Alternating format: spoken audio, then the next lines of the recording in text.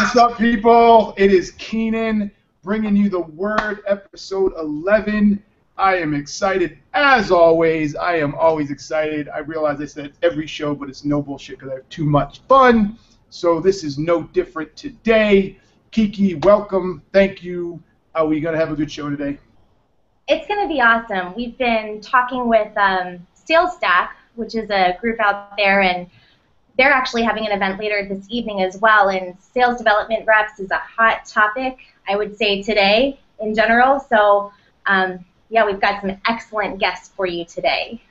Yes, yes. Well stated. Sales development reps are super hot. It's a big space. There's money to be saved. There's money to be made. So this is a very timely and exciting show, so I'm down with it.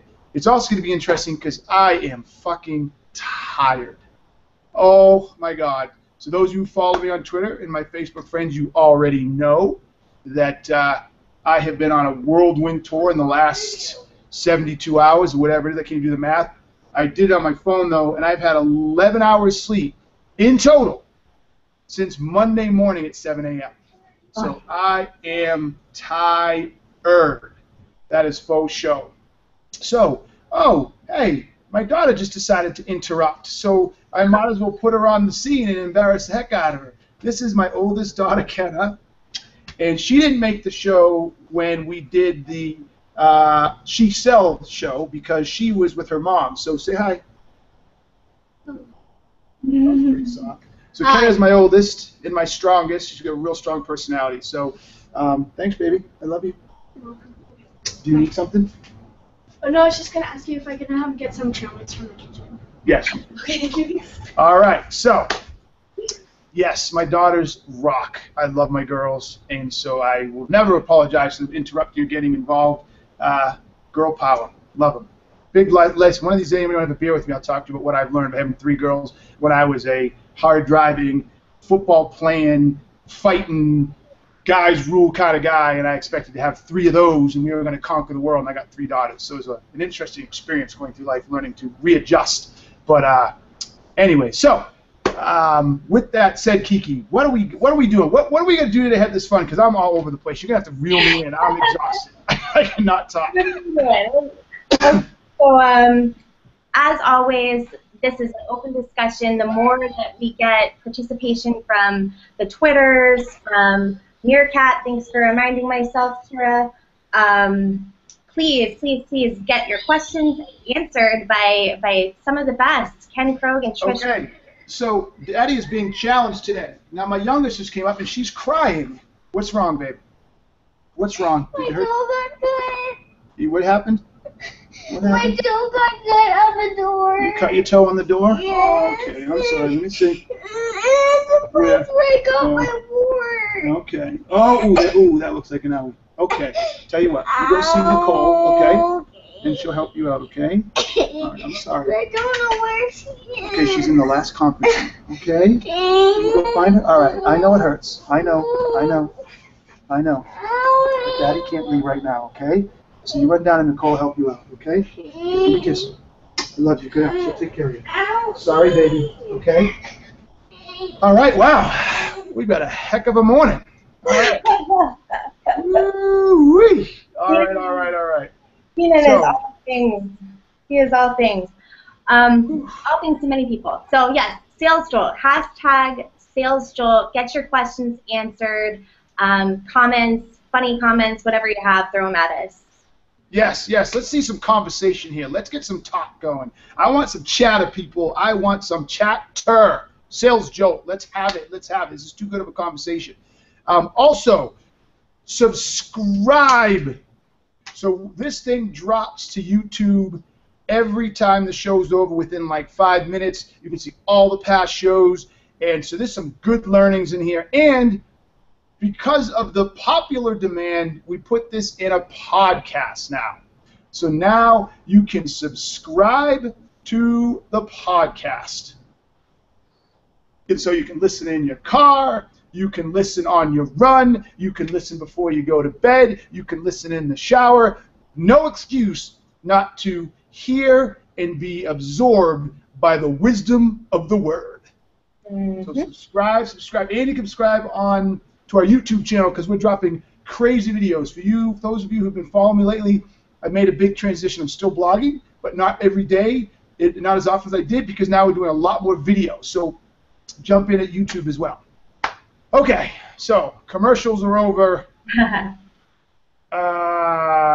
Anything I miss? Did I miss anything today, Keith? Nope. We got it. We got it. All right. Red Bull, if you're watching, you need to start sending me free Red Bulls. I drink them too much. I promote them too much. You guys need to get with the program and hook a brother up. So, with that said then, we always kick off the show with some funny, interesting visual, video, etc. Today is no different, Keek, so do we have a good one today? We sure do. We have a bit of a parody for you today. So I don't want to give it away. Just enjoy. The Taken Inside Sales. I don't know who you are. I don't know where you're at. I don't know if you have any sales.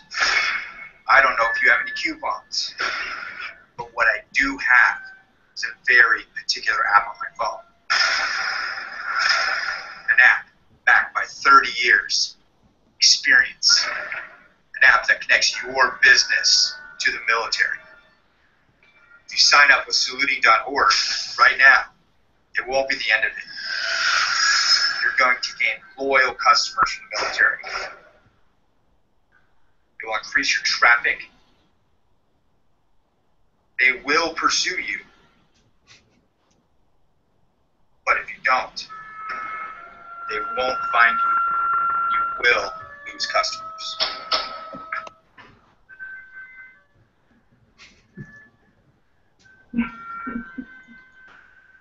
You will lose customers. I like that, right? You will lose customers. My favorite, I don't know how many people picked up on it, my favorite part was, I have an app with 30 years of experience. Right? Yeah, I got an app like that, totally. I got an app like that. I got 4 or 5 apps with 10, 15 years experience, and we were way ahead of the curve. We just didn't tell anybody yet. Right. We knew this was coming, right, Keith? We knew all this was coming. We had all these apps built already, and we just threw them out now.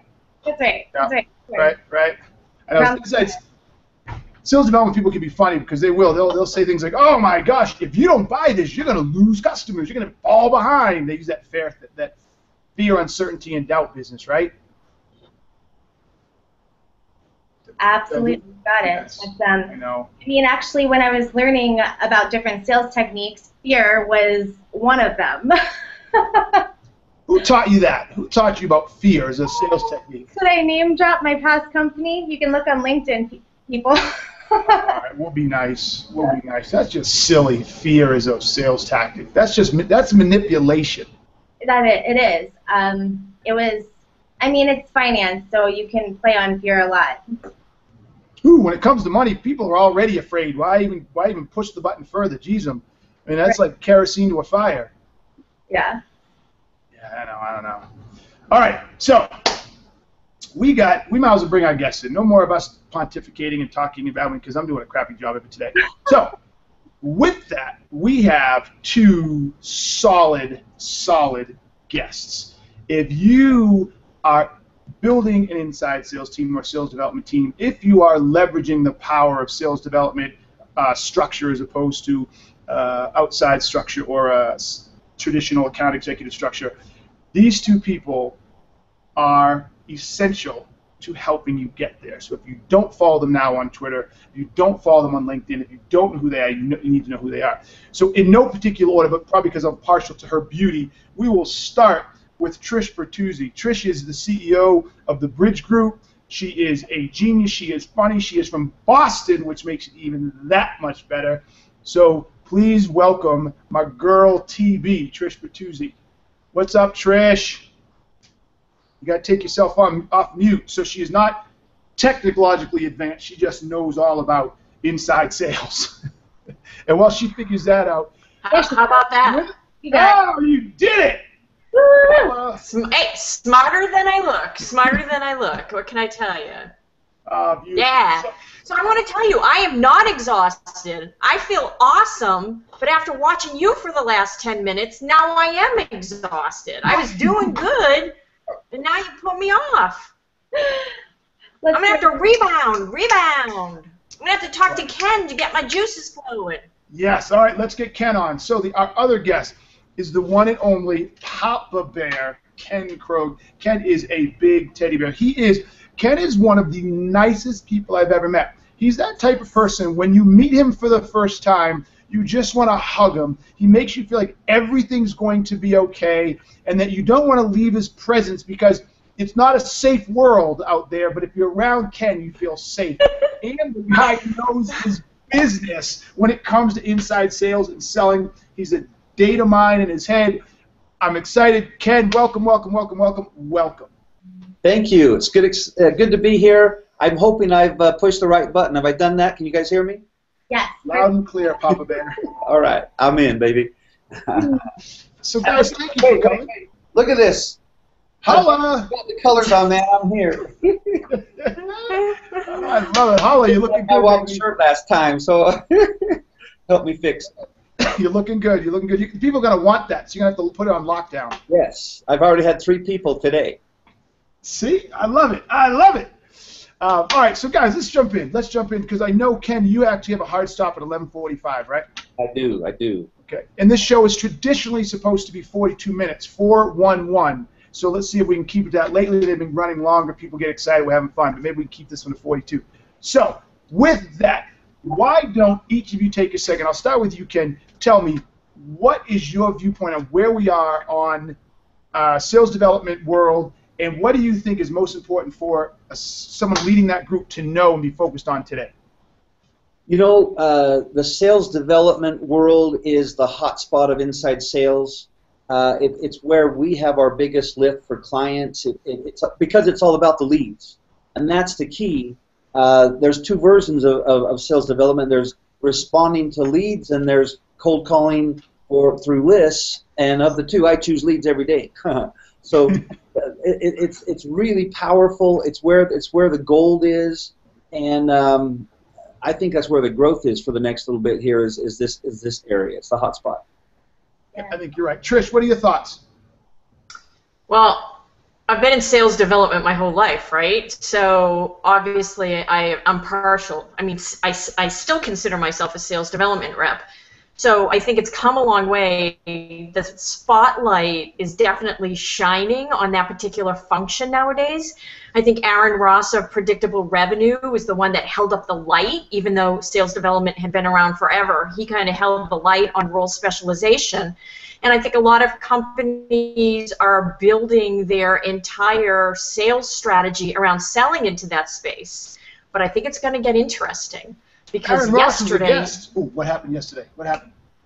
Spotify put out a blog that said they did away with sales development, that they think the handoff between that function and sales is not best for the buyer.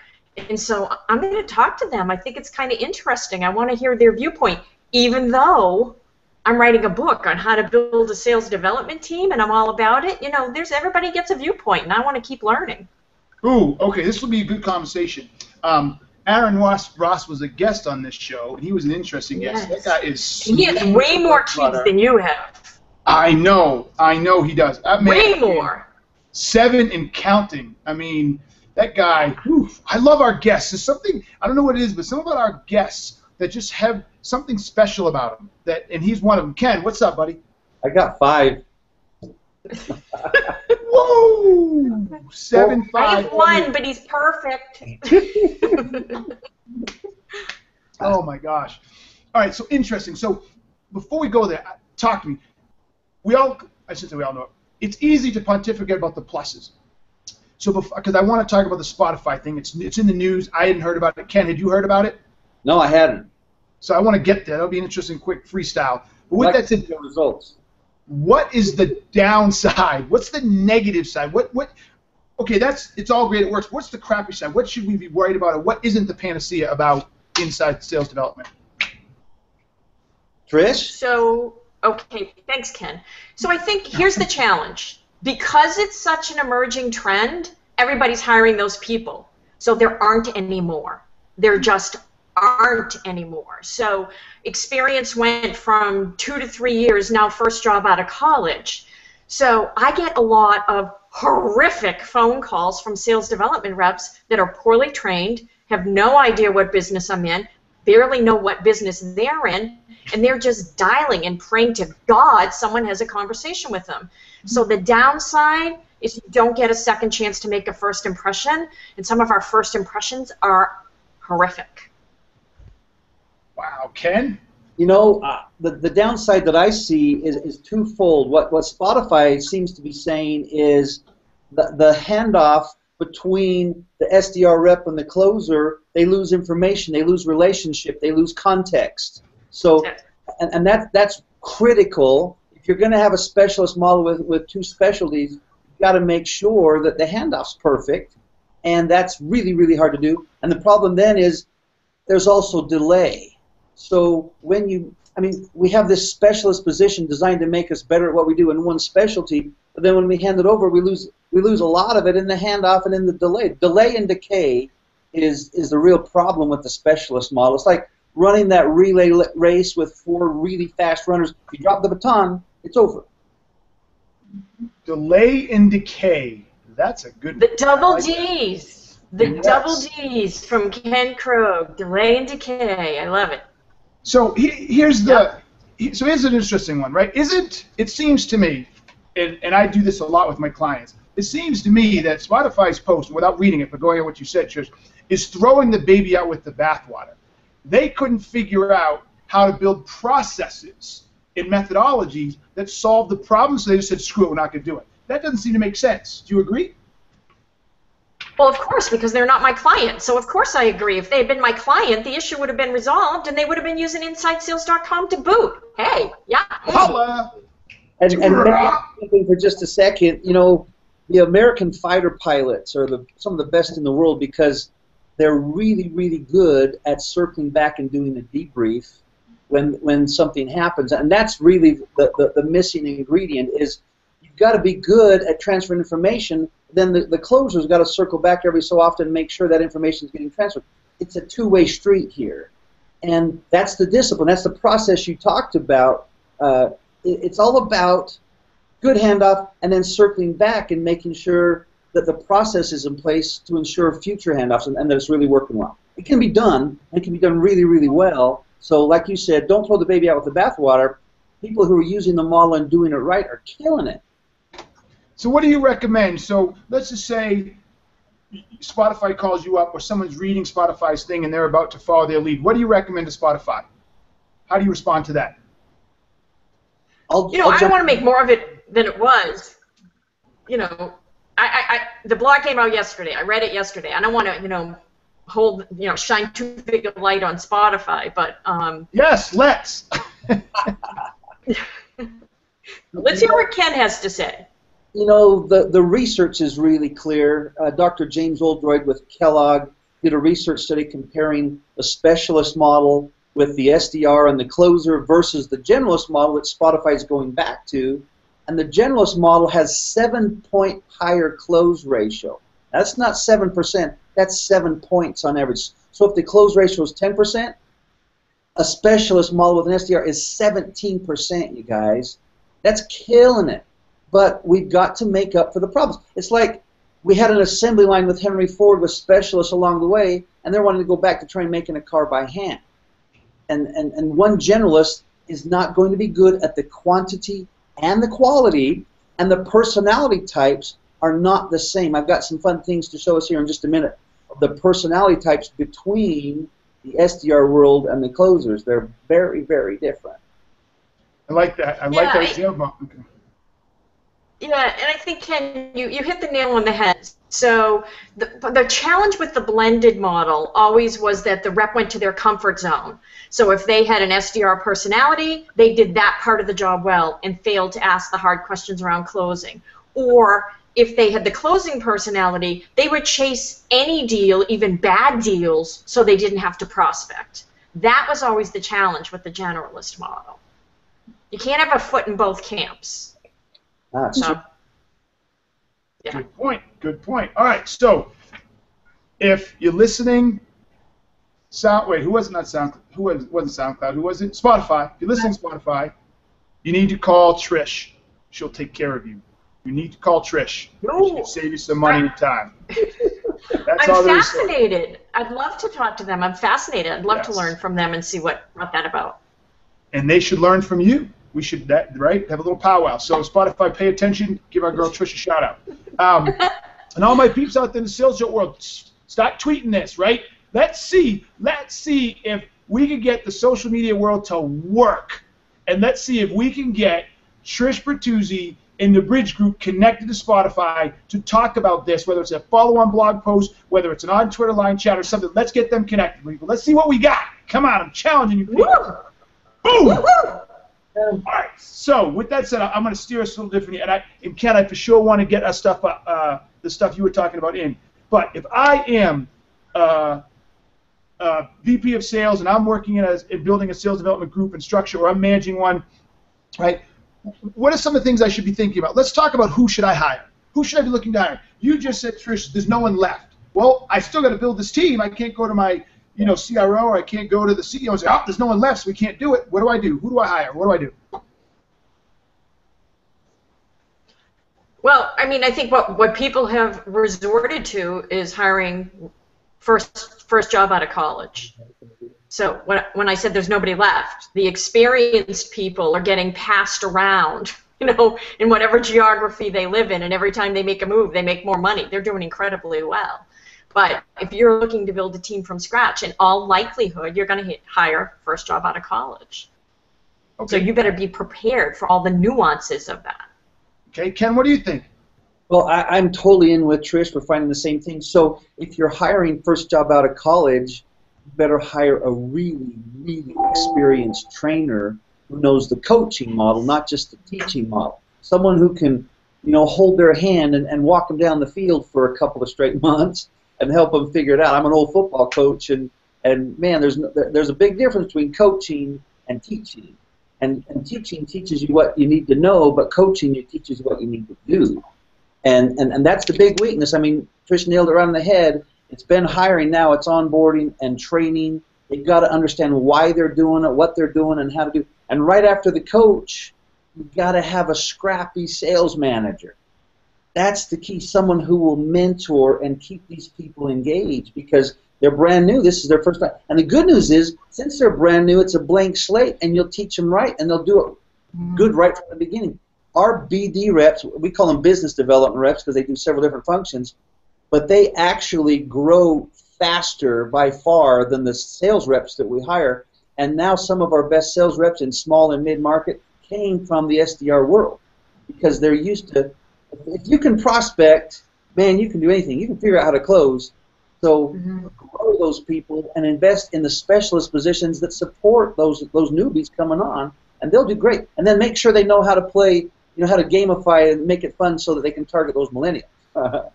So I like this, and this isn't necessarily where the place I would go, but I think it's really important. If I had to create a ratio or a budget ratio or something, how do I know what type of ratio do I need between training and coaching versus the size of my team? Is it one trainer, one coach? Is it a trainer and coach for every 5, 7, 10? Is it something I put in my managers so I teach them how to train and coach? How do I do that? Let's go a little deeper. Talk about an execution.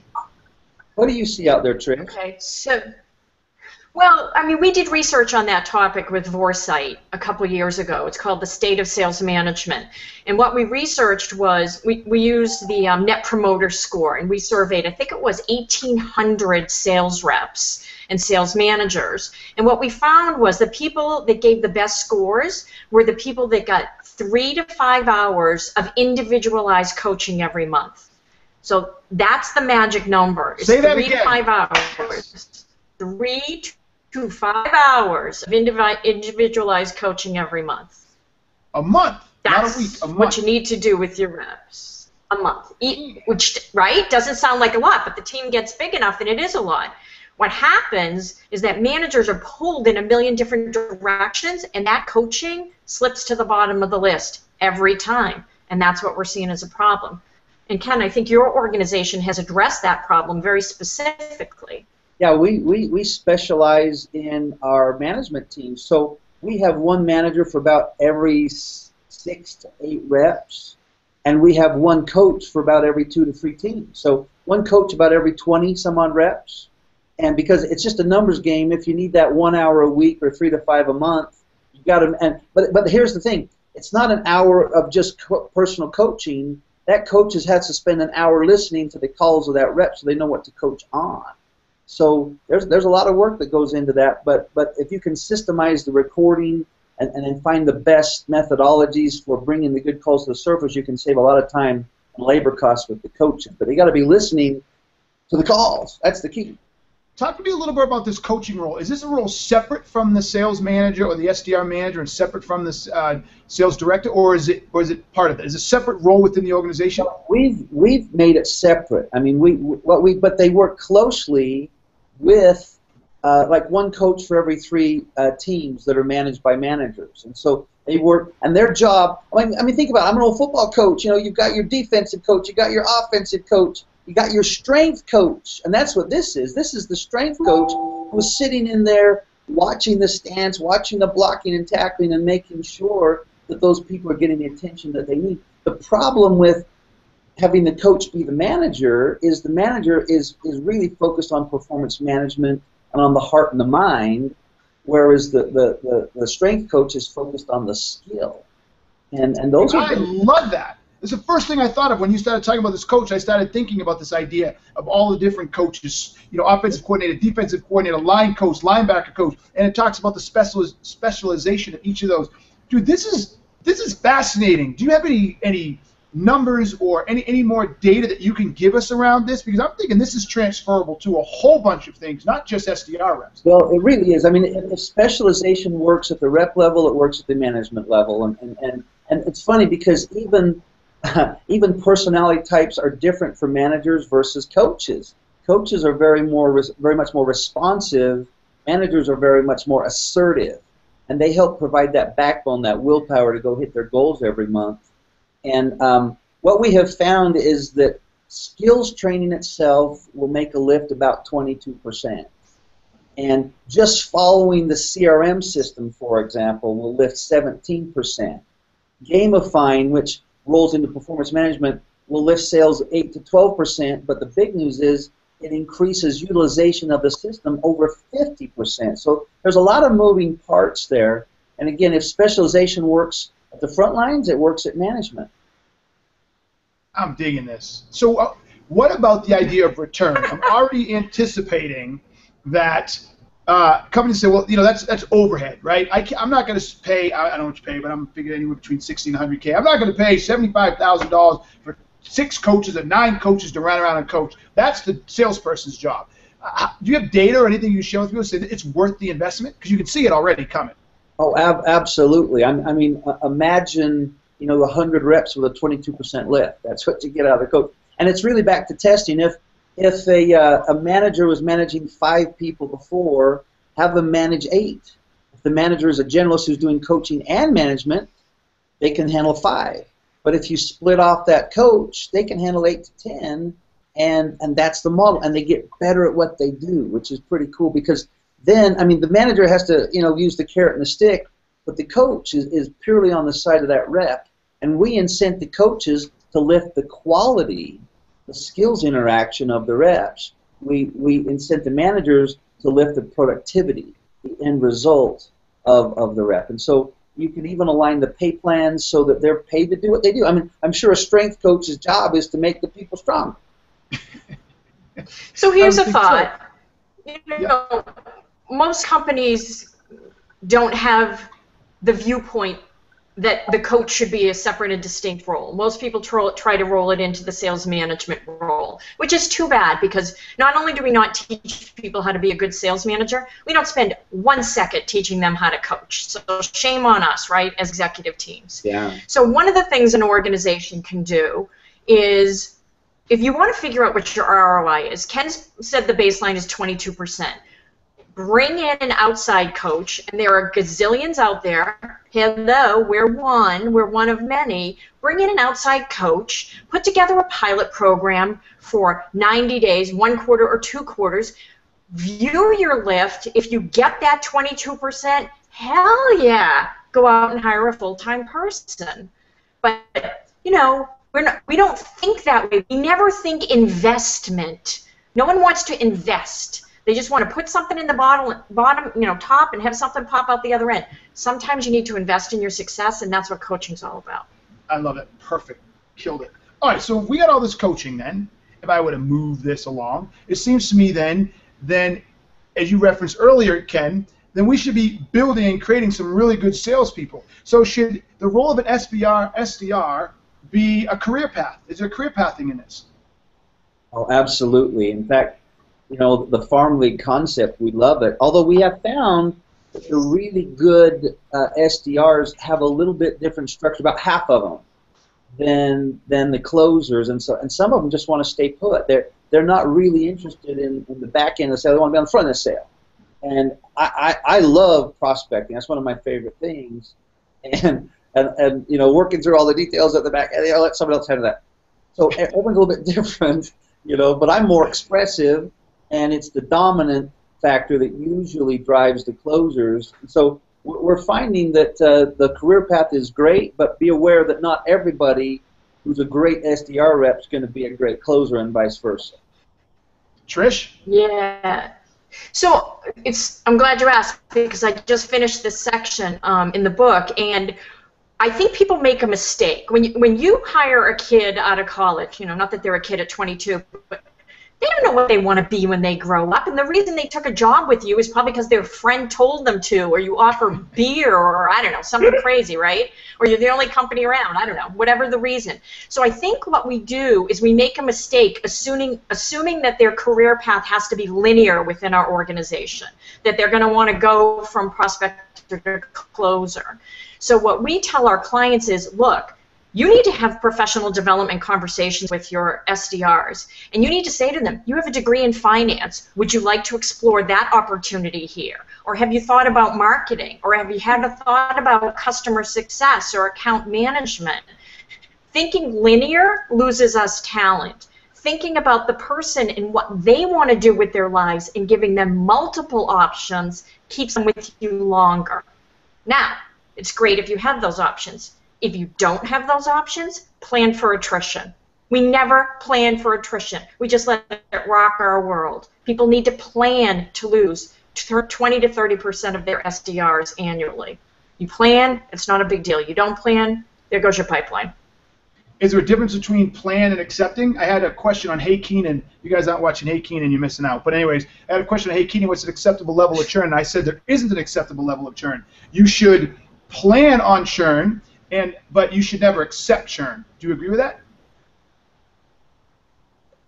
Well, not that I want to disagree with my host. Disagree, but brilliant. Yeah, you have to.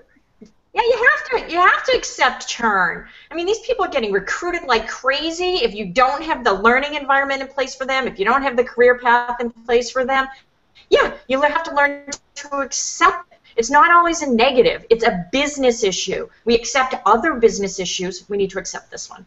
I should have said, but accept a certain level. Let me rephrase it, right? Because that, to me, churn is a leadership issue, right? So if I say, 12% is an acceptable level, I don't buy that. Why can't it be 7? Why can't it be 6? Right? We're going to have churn, but okay. All right, interesting. I have a sort of an interesting perspective there. Our company has grown so fast, and frankly, what we do is we bring in good people. But we teach them a methodology, and we teach them a system and a playbook. And now all of a sudden, every other high-tech company in the valley here, in Silicon Slopes we call it, man, they're gunning after our people like I've never seen. And the same thing happens with our clients. Groupon was up there in Chicago with 1,500 reps using the technology and the infrastructure. And a year later, we had 15 new clients all the way around Groupon. And we said, how did that happen? We weren't marketing into Chicago. And what we found is the churn, they picked off all the good reps, and the reps show up the first day and say, hey, well, I can't do this without inside sales. And we get a call that night. So the churn is, I think, a pretty good cross-pollination of training, of opportunity, the cultural playbook, of reps who get to work at a couple of different places who might have different skills training. Some might be using Trish, and they're going to kick butt, right, Trish? But especially early on. I wrote an article in Forbes about 5 things business can learn from a tree, and the first thing a tree does is it sends roots out in many different directions, you know, until it finds something that it really likes. I love what Trish was saying, and that might be a couple different companies with their cultures and their skills methodologies. So churn looks bad from the corporate perspective, but when you look at the big picture, I think it actually contributes to a real healthy regional economy, to a healthy career path for the rep.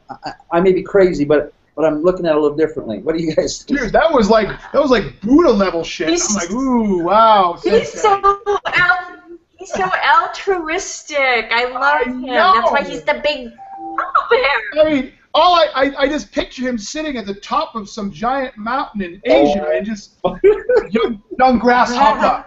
I mean, that was good. That was good. So that earns you, because I want to tee you up. I know you want to do this, and I want to talk about it. The idea of personalities, and you talked a little bit about it before, the personalities in the role and the types of people in the roles in SDRs. Talk about that in your Strategist. I'm really excited about it. This has been a personal hobby of mine. My degree's in psychology, believe it or not. It's a bachelor's degree. It's almost useless for anything. Well, I'm qualified to push a broom about cycles somewhere. You know, you got to keep going. But my hobby was personality theory. And 8 years ago, we started using a company, and all of them have those 4 personality types. And I'm going to just show this here. This is basically the 4 types. You've got dominant, which is that red. You got expressive for the purple, amiable, and analytical. Yeah, I'm amiable. Got a lot of amiable, yeah, but no, hate to tell you. And here's the overall mix in population. Okay, so amiables and analyticals rule the overall population. Dominants are pretty few. Expressive. So the question then is, who's really good in the sales world? Well, this is our company. This is instance of the company. Look at the expressives and the dominants. I mean, we're a sales culture. That's who we are. And then look at the map for closers, you guys. Holy crap! It's almost evenly divided between dominants and expressives. And guess what? We tested Trish and Jim, and you guys are expressive dominant. You got the 2 mojo going on. And holla! Both good talkers, so a little more expressive side. You know, got that big smile. But watch this. Look at this, guys. This is business development. This is SDR. They are far more expressive. Far more expressive. I love that. So yeah, the dominant is strong for the closers. The SDRs are really, really good talkers. And watch, the closest that they map onto is not the closers. It's actually the account managers. In fact, our career path, Trish, about half our SDRs move into account management, farming, not hunting. And the other half would move into the closers. So it's a whole different world than I thought, but very, very interesting. That is very, very... So how do you... I'm sorry, Tricia, what are your thoughts on this? Jump in. Oh, I'm on his bus. I'm on Ken's bus. I mean...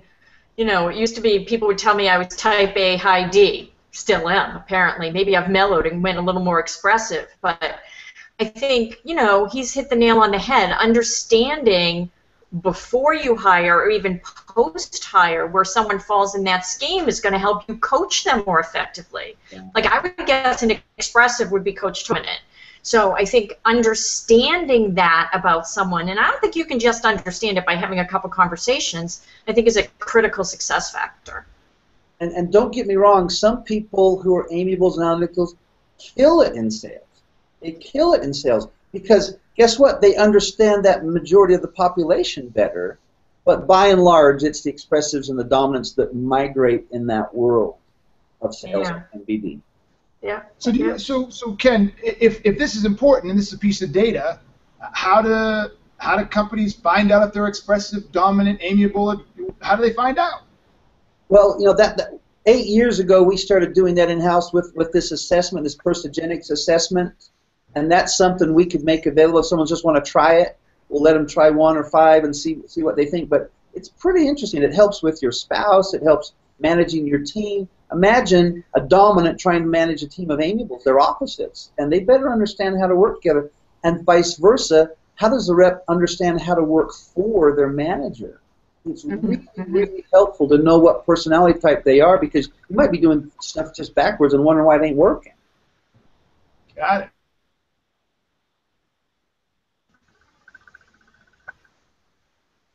Try this out. Sorry. Hey, you guys. Before we lose Ken, we do have an audience question from Mr. Jack Kosakowski.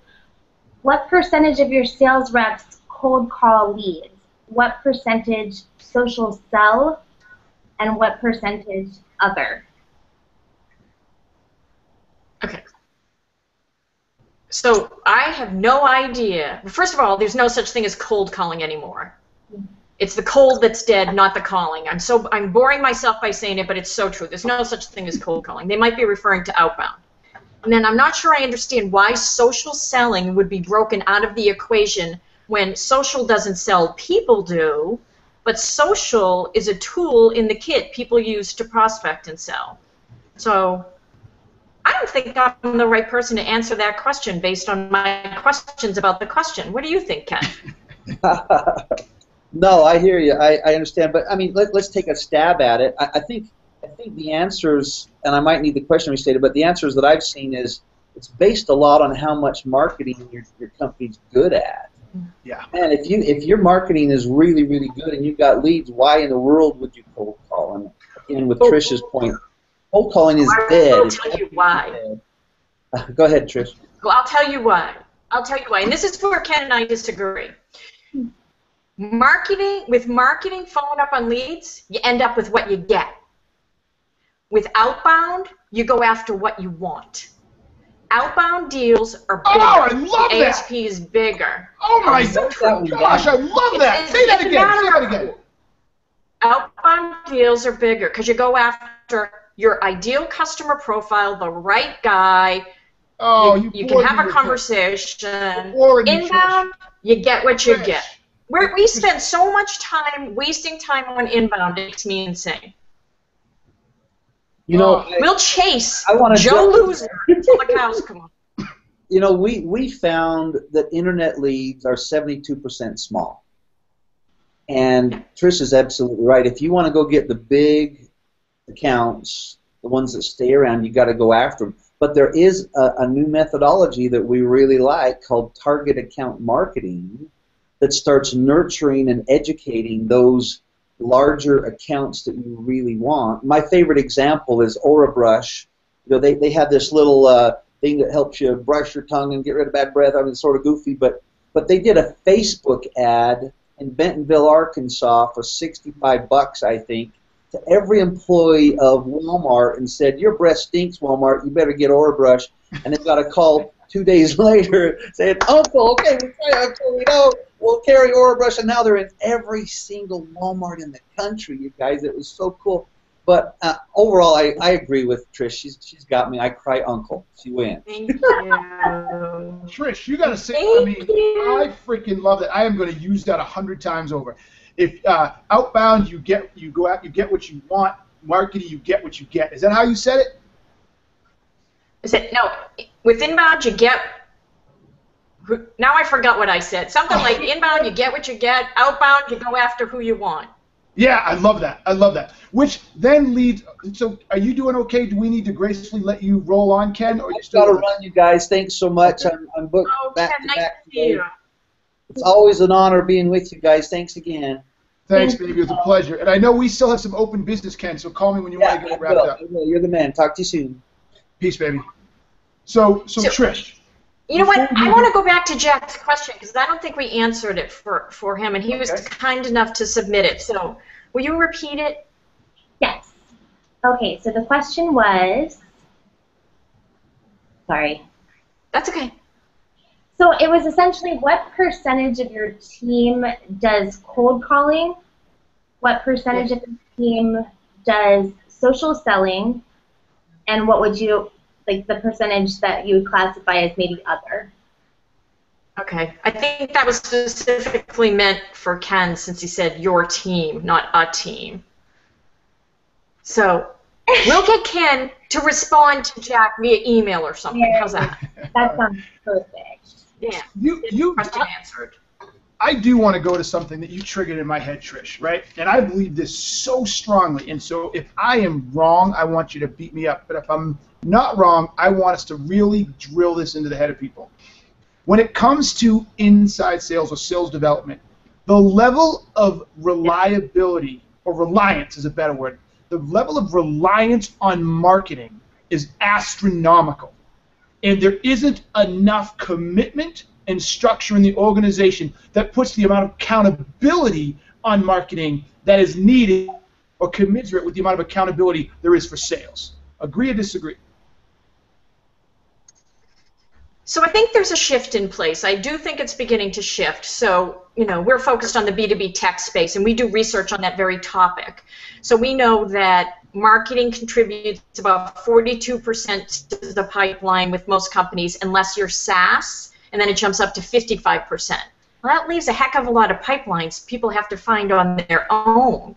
Mm-hmm. So, I'm a firm believer, go get what you want, which means outbound. Inbound's awesome, but you also need to do the outbound. But I am seeing a shift in marketing now being measured and compensated on overall revenue and not just number of leads that come into the pipeline. Kiki, can you find, while we're talking, can you find my Hey Keenan number 5 or 4 where someone asked about, oh, it's not up yet, I'll put it up soon.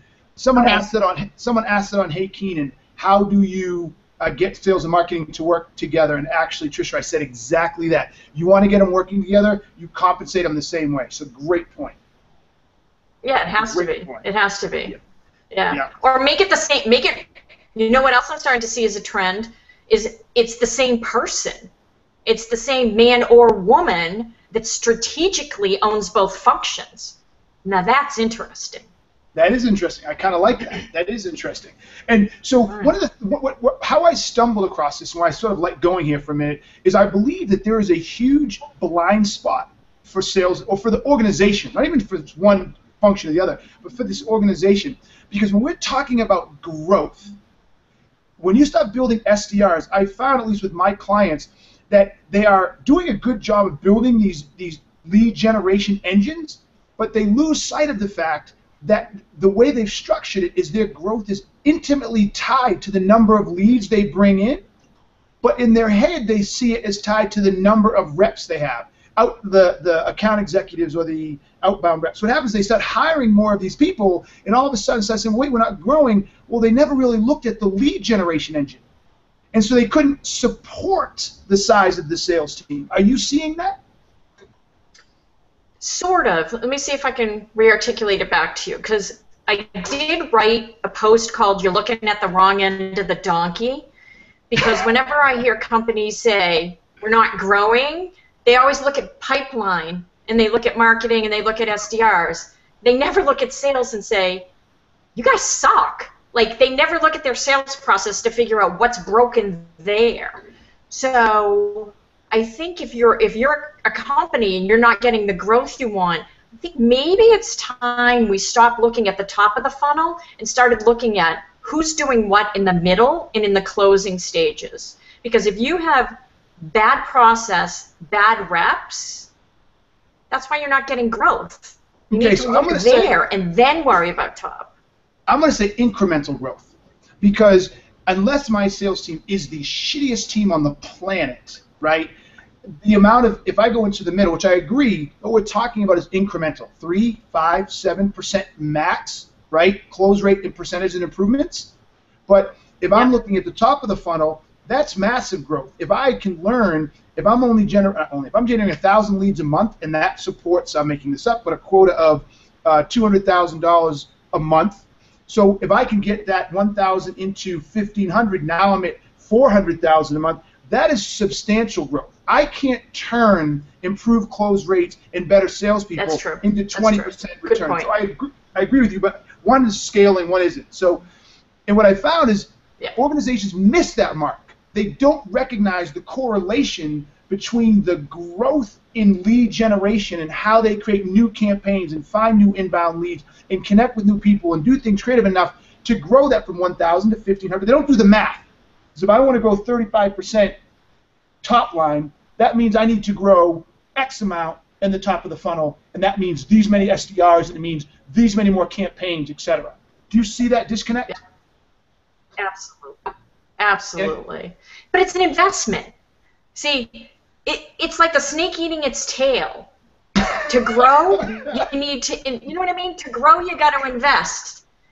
So it's like, if you're not growing, you're not making, and it is an investment. So everybody wants this quick ROI. What they have to be bellying up to is it's a longer ROI. Yes. It takes longer. You got to make the investment, and you got to eat the investment until you get that ROI. Love it. All right. And, so and you know what? More of bad does not equal growth. So you have to have the process, the tools, the systems. Everything needs to be working right to get that growth. Because automating suck gets you just more suck faster.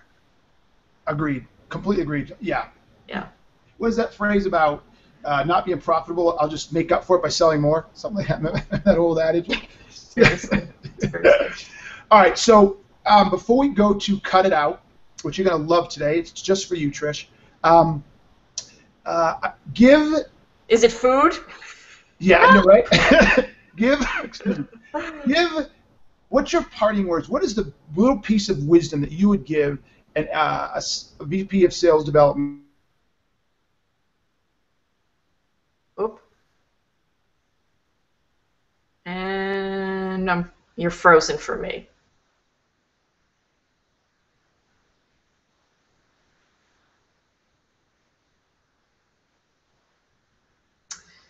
You guys are frozen for me, so I'm sorry. You can dump me.